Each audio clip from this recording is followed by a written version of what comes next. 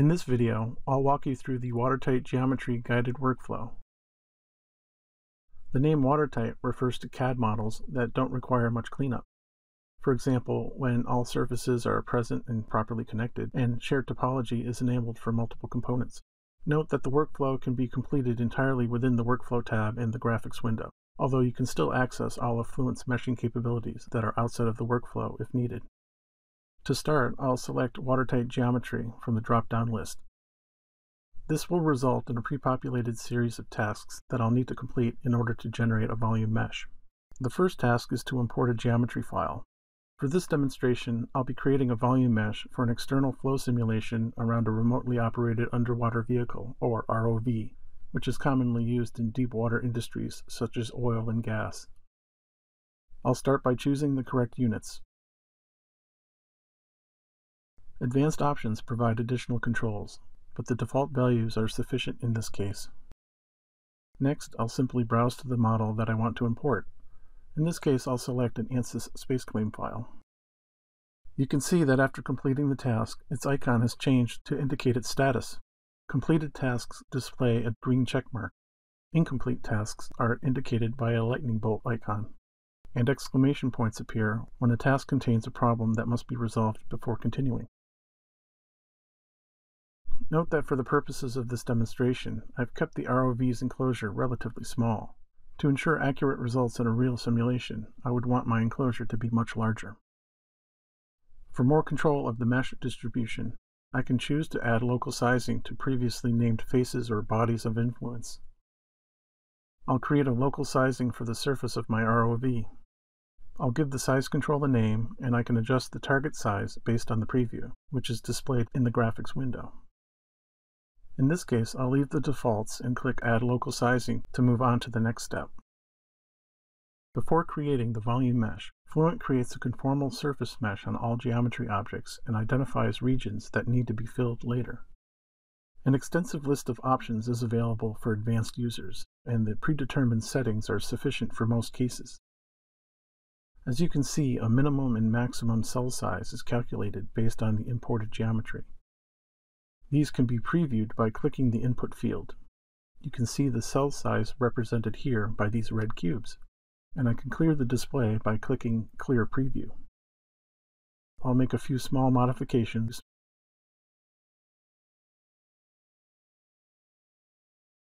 and click Create Surface Mesh. This warning in the console tells me that the initial surface mesh doesn't meet the default target skewness limit. I can also see that the green check mark next to the previous task includes an asterisk, which indicates that although Fluent will allow me to continue, this task may contain a setting that requires additional attention to get the best results. You can review any warnings or messages by right-clicking the task and selecting Show Errors and Warnings. To resolve this issue, I'll insert an Improve Surface Mesh task.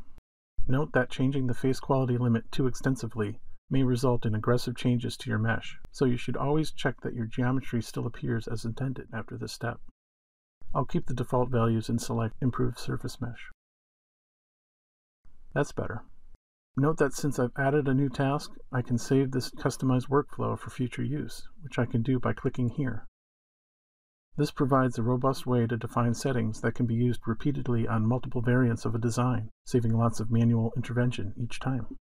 I need to describe the imported geometry so that Fluent can determine the correct tasks for the remainder of the meshing workflow.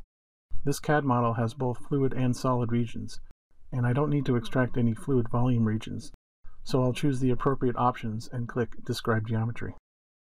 Here I can review the boundary conditions and change the name or boundary type as needed.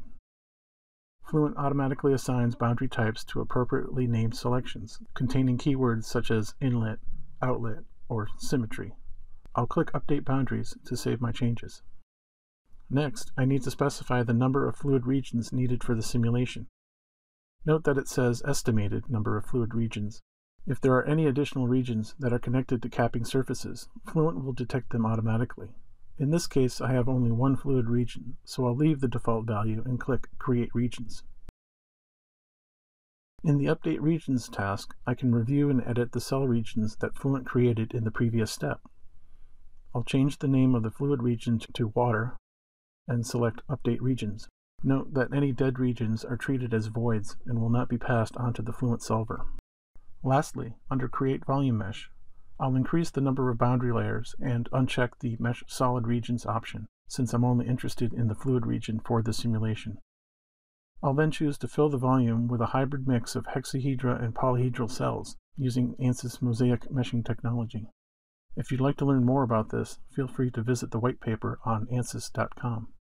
To generate my mesh, I'll click Create Volume Mesh. At this point, the mesh has been generated. The default quality metric, which is the minimum orthographic skewness, is reported in the console. As you can see, Fluent has created a quality hex-poly volume mesh using mostly default settings and a simple, easy-to-understand workflow. Now, I can either export a mesh file for later use or click Switch to Solution to seamlessly load the mesh into the Fluent solver mode. This concludes this demonstration of the new meshing workflow capabilities available for ANSYS Fluent